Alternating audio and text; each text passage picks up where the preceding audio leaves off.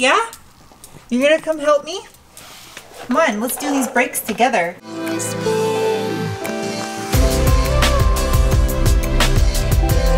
Hello, welcome internet people. Today I'm going to be working on my sister's 2001 Nissan Xterra 4x4. There's a link up above, they'll get you caught up. Right now I'm squatting in the corner next to a little space heater because it was cold.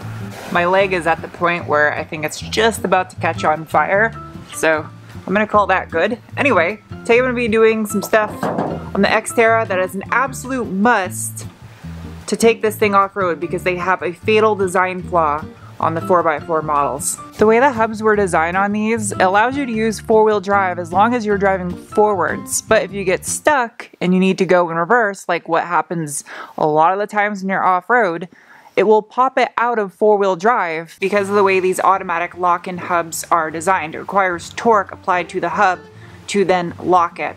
So if you're stuck and you go put it in reverse, you're kind of boned. I think it will actually lock in reverse, but you have to move the vehicle physically for a little bit for it to then lock it in.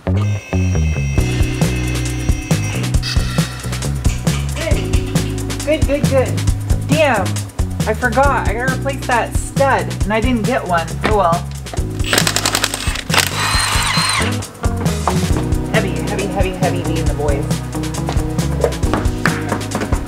So what I purchased is a set of these guys right here. These are not sponsored, just did a little bit of research, and I read that these mile marker hubs are actually really good for the price. They're like half the price of the Warren brand ones, and I did hear a lot of good things about them, so decided to give them a shot. You guys know how I do things. I'm not just gonna put new hubs on here and call it a day. I'm gonna put some brand new brakes on here as well, and suspension wise, I'm still waiting on one more part so I can address this issue and get this lift done completely the right way.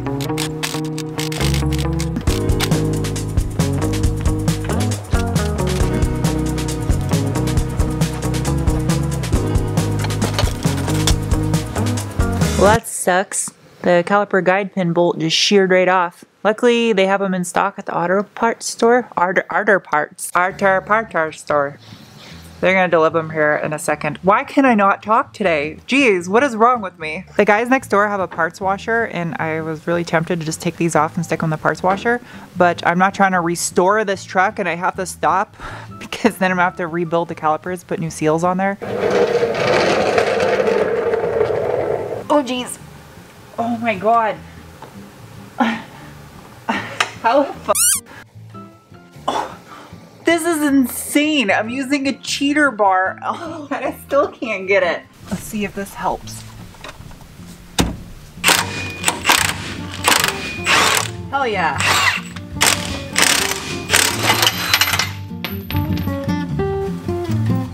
It's off.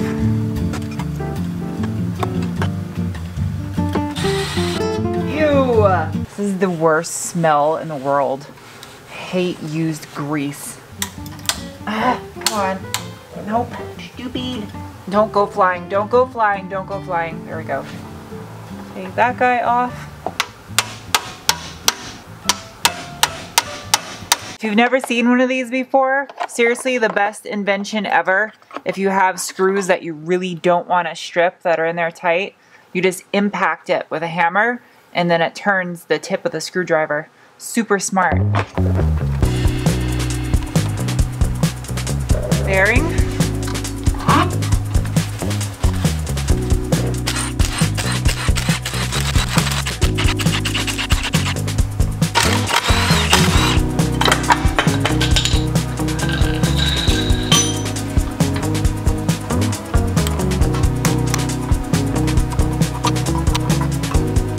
Well, that was easy enough. I'm not going to put it back together today though because I'm going to go get a mani-pedi because my nails are looking ratchet. So we'll continue this mañana. Hello, it's following day. I just got a side note for you guys. If you notice there's a little bit of gray noise in the first half of this video, I dropped my Rode microphone and it broke. It's making weird gray static. So I ordered a new one, but for the rest of the video, I don't have an external mic. So the audio might be, sorry.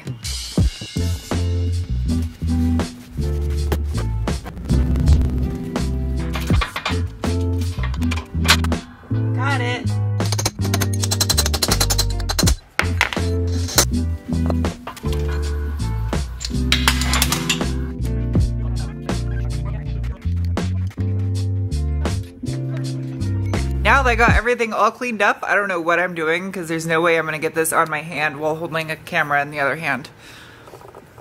It's time to reassemble. I don't like doing this. This is sketchy. All right, see if I can do this evenly.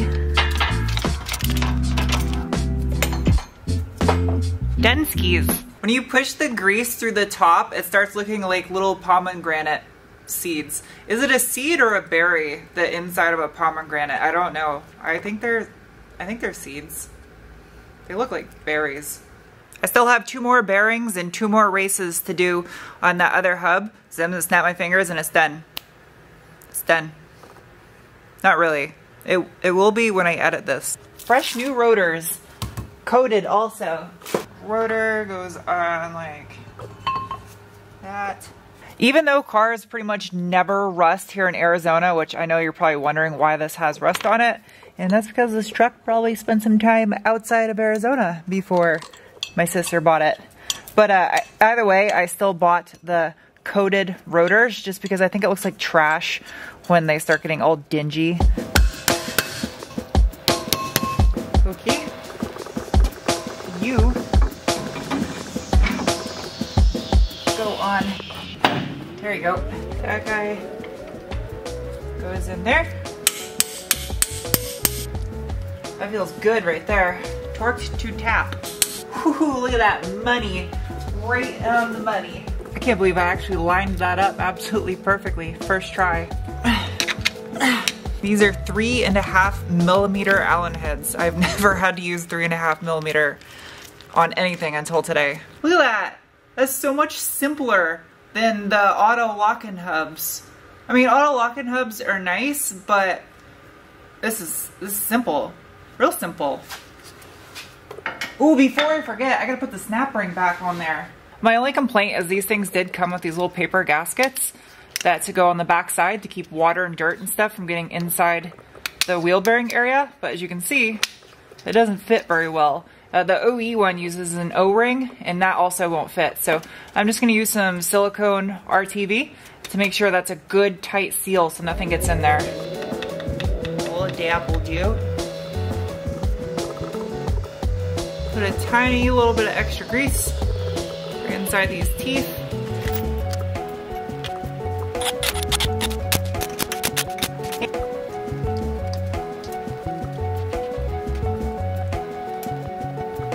Denskis, and check this out. I was magic. Whew. I did that side already too. Magic. It gets a little redundant when I film the same thing twice, when I have to do 2 of them. The guy's got a little Terminator in the shop today. Stock blower. What are you doing? Cleaning up. There's people that want to know where Jeff is at. He's at home, keeping the other puppy company. He's fine. Okay. He's thriving, actually. So there's your update on Jeff the small dog. He's alive and thriving. Don't you dare make me feel guilty for not painting these brake calipers, all right? This is not a restoration. This finish right here is very desirable. It's called off-road shit patina. And that's why it's a combination of new finishes and old finishes. Off-road shit patina. How much you want to make a bet when I go to finish the suspension lift in the front that I take these back off and paint them? I bet you I probably will. Here, Jeff. What you doing, buddy? Jeff, did you just fart? I think you farted, didn't you? Yeah, you just farted. It stinks really bad. Did you? Did you fart? Oh, are you shy because you farted? Hello, it's the following day, and there you go, there's a little Jeff. I made this drag out into 2 separate days because I was so stressed out last night about not painting the calipers that I literally stopped because I wanted to go buy caliper paint. So I actually just bought a can of it and then changed my mind again. I'm sticking to my original judgment and not painting the calipers. It's gonna have steel wheels. You're not gonna see the calipers whatsoever. And it's just gonna make me wanna keep doing stuff everywhere else and spending more and more time on this thing when I shouldn't, because I have my own projects that I need to start working on. So I gotta call it quits and not keep putting too much effort into this. Celine, do you care? Do you like the off-road shit patina? Yep, adds character. I swear having this brake caliper kit is the best thing ever. Instead of having to use a giant C-clamp and struggling to compress these pots into this caliper. Look at that. Money. So nice. So nice. And this thing's magnetic too. Look at that. I wonder how much of a mess I'm making right now on the firewall, considering I didn't drain any of the brake fluid out of the reservoir before I started compressing these pots. Let's just hope that maybe it was a little bit low. I'll get lucky. Jeff, are you gonna help? Yeah? You gonna come help me? Come on, let's do these brakes together. The caliper hardware was trash on this thing, so I'm replacing it. The boots were good though. Boots will stay. May not be pretty, but at least it's clean.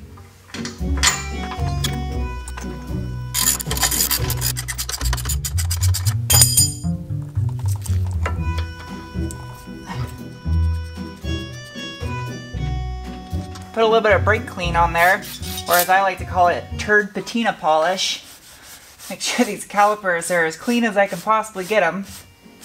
They didn't even get any cleaner than that in the parts washer. They just have a permanent brown tinge to them. I just gotta go through and torque all the hardware now. If I don't film something, it doesn't mean I didn't do it. It's just I'm trying to work and film at the same time, so it's a little bit of a balance. I try my best to film every little last thing that I do, but sometimes I just want to work. I don't want to have to move the camera around 500,000 times and position it and explain what I'm doing. Sometimes I just want to do it. I think you guys can appreciate that.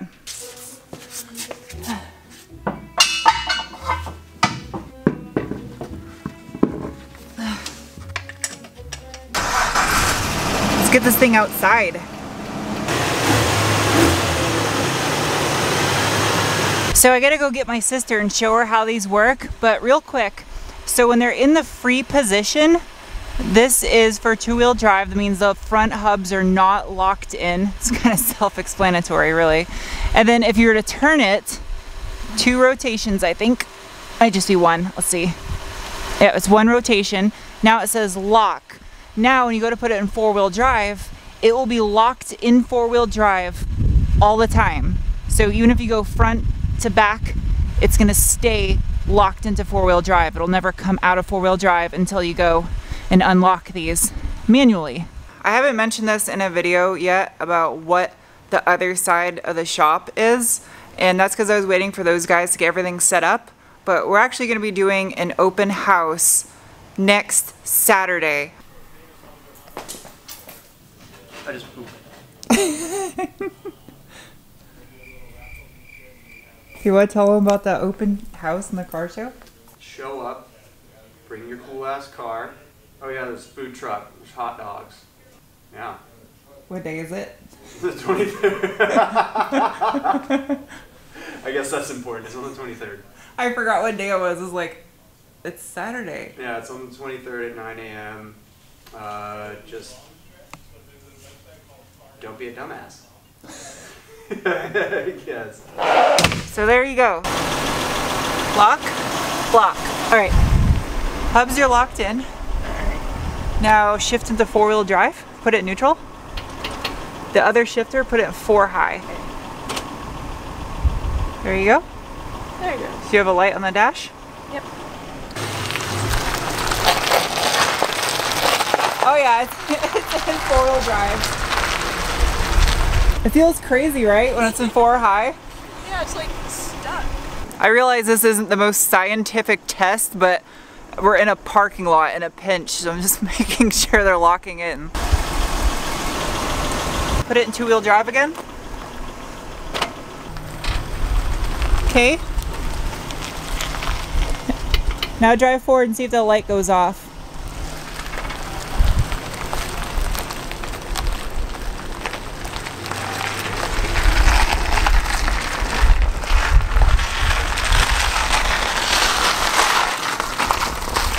Good?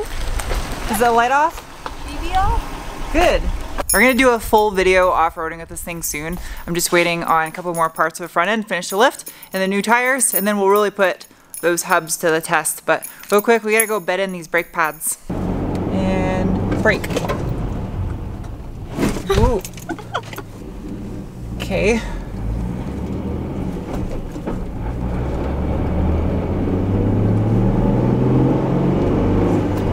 Going like 35. And brake.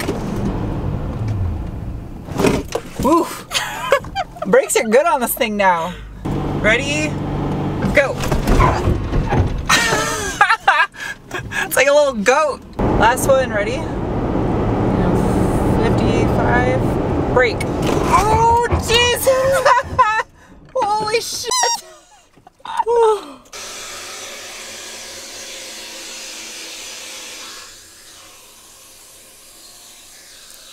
My water softener's regenerating. This thing's just over there, peeing, doing whatever it does. It stopped. Anyway, I'll have some more Xterra stuff coming.